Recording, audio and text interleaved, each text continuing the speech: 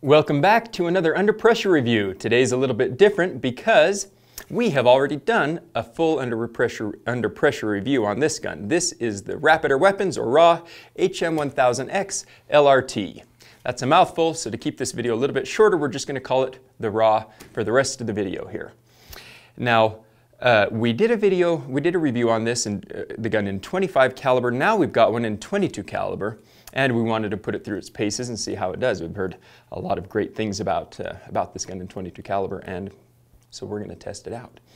First thing we're going to do is go to our 100-yard range and do some 10-shot groups and see how it does there. Now, when I was sighting this thing in and getting it set up, I did have to tune it down a little bit. I mean, these guns come basically tuned perfectly from the factory, but because we're at 5,000 feet elevation here, I got a little bit better accuracy by backing off the hammer spring here. So instead of shooting in the 930s, up to 935 up to 940, it's now shooting about 910, 915 feet per second. Extremely small, extreme spread, and as you will see, very accurate. We're going to do a little experiment here. I've got 10 JSB 18 grain pellets. We're going to shoot them down at 100 yards. They're going about 1,056 on average feet per second, so they're really smoking down there. Now this ring's a little bit too big, so I'm going to aim for the 9, so expect the group to be up around here. And let's see how it does.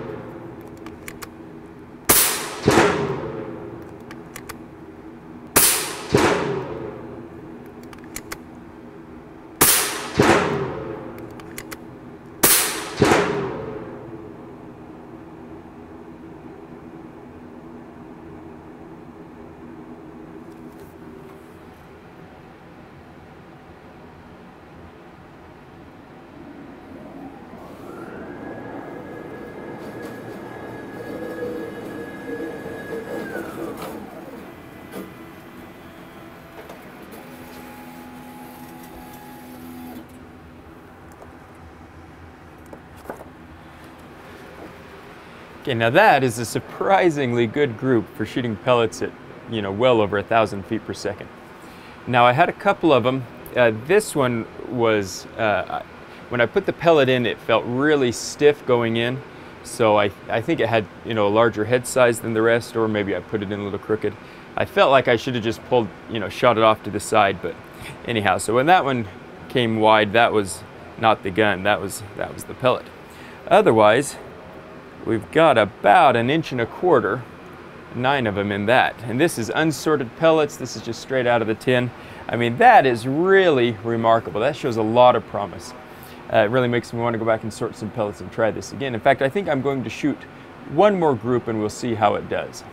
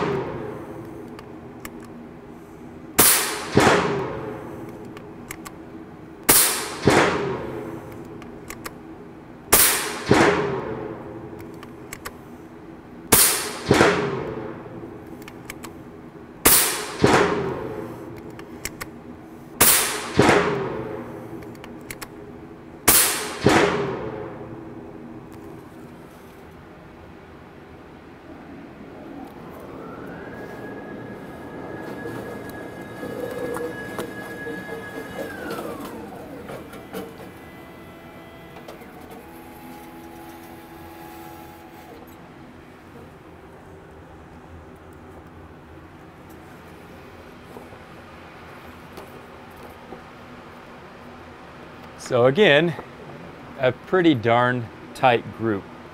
Now, you know, if we count them up, we've got one here, we've got, you know, 2, 3, 4, and then the other 6 are right here. And I know that at least some of this was mine. I mean, a couple of these broke left, and you know, I'm kind of on a, you know, a wobbly platform here. My gun's just resting on the bottle on a bag and not really stable. I really think that I need to come back and get a more solid rest, because when I felt good about the shots, they all went just right there, covered up by my pinky. I mean, that is just pretty phenomenal accuracy out of this gun. I've said it a lot of times before, but what I really like about poly barrels is how fast you can push them, and they still remain stable. And this is it. I mean, this is well over 1,000 feet per second. So, anyhow, let's put some monsters in there. These, instead of the 18 grain pellets, they're now going to be a 25.4 grain pellet, and we'll see how they do.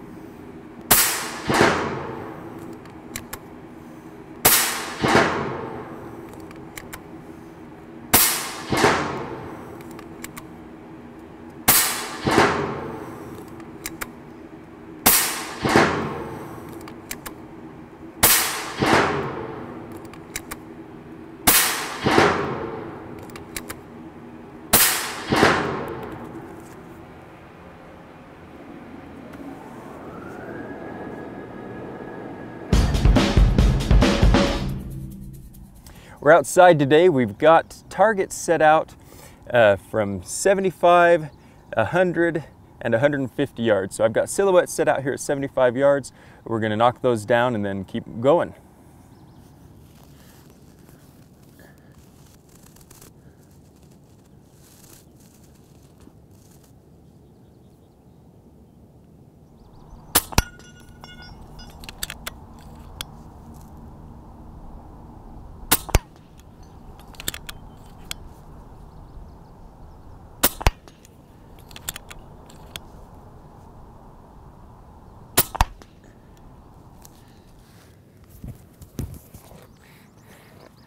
And that's 4 dead animals. Now we move out to 100. I've got 4 spinner targets down there. They're 1-inch spinners, and then we've got the silhouettes. We'll see if we can clear them all here.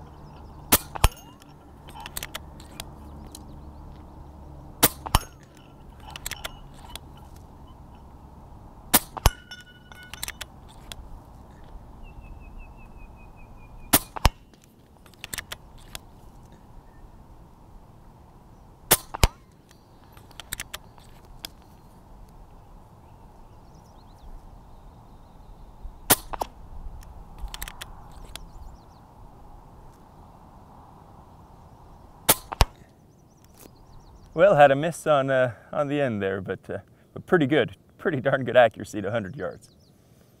Now for the 150-yard long ranger challenge. Golf ball's out at about 153 yards. I'm going to hold just a little bit less than 2 mils over from the 100-yard zero that I had. I've got a tailwind, that's kind of moving between 3 and 6, 7 miles an hour. I'm not too worried about it. We should still be on. Let's go ahead and see how it does.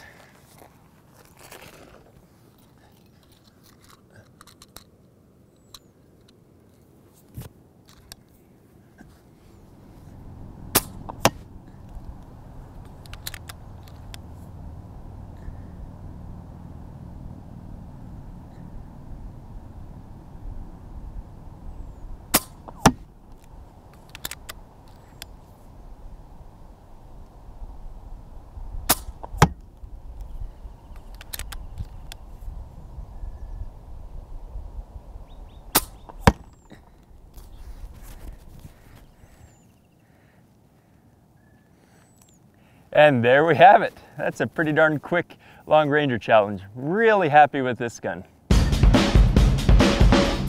And that was a lot of fun. First, let's look at the 100-yard groups here. Now this is the JSB 18.13s, the heavies, and these are going well over 1,000 feet per second here. And now this is the one where I felt it going in, that it was harder going in. I could tell the head was a little bit larger at that point. But that's the rest of the group. You know, 9 out of the 10 went in 1.2 inches center to center, which is, you know, really, really good. But I thought that we could do a little bit better. So this was the second group we shot. Now, 9 out of the 10, again, are in 1 inch. Now that was the first one, and I'm pretty sure that was on me, just settling in and you know, just pulled the trigger wrong. But if we count them up here, I mean, there's that first one, and then there's the other 3 here, so that's 4 shots, and the other 6 shots went into this hole right here. I mean, you can see, you know, I mean, that's 1/3 of an inch. And again, I was, you know, I hadn't, you know, I've set up a pick rail on the bottom now into the M-lock rail, and had a bipod mounted for all the outdoor shooting. But I was just off this, you know, wonky rest that was really giving me grief. I really think that with sorted pellets and on a better rest, you know, we could see just a phenomenal group. As it is, you know, that's about 1 inch. Really, really darn good.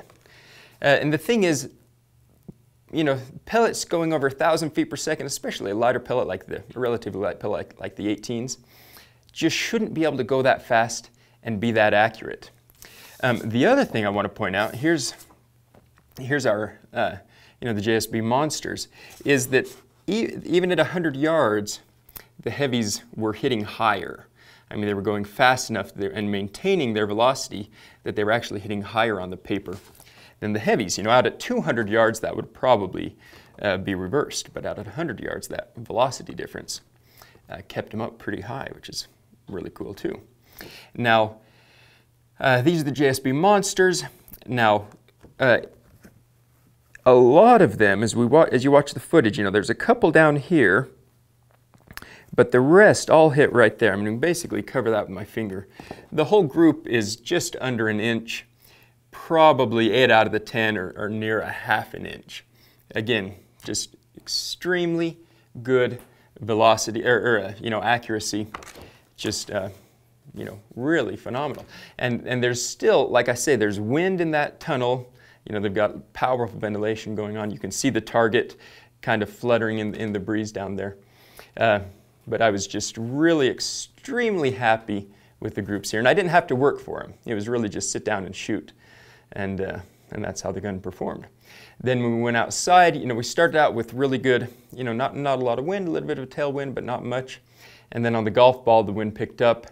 But still, 4 shots to blow up a golf ball at 150 yards, that's excellent in my book. So I hope you've enjoyed this. We just really wanted to show off some of the accuracy that's capable with this gun. And these groups have really whetted my appetite to go back now that I've actually got a decent, you know, we can put a decent bipod on there and get some better groups. I'm excited to see what this thing's really capable of. But I think we've given you a hint of why these guns have the reputation they do. So if you've enjoyed this, we appreciate you liking and subscribing if you haven't already, and stay tuned for the next one. See you next time. Okay, we've got some rimfire sensitive explosives set out at 83 yards. No reason for that distance, just because that's where we put it. And we're going to see how it goes. Hopefully the pellet's still going fast enough to set it off, and I don't really know what the dope is, so it may take a few shots to get it dialed in, but here we go.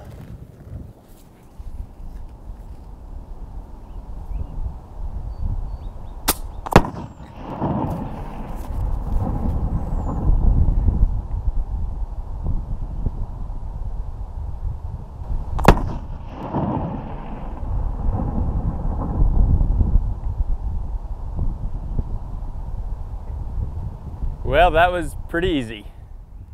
Awesome.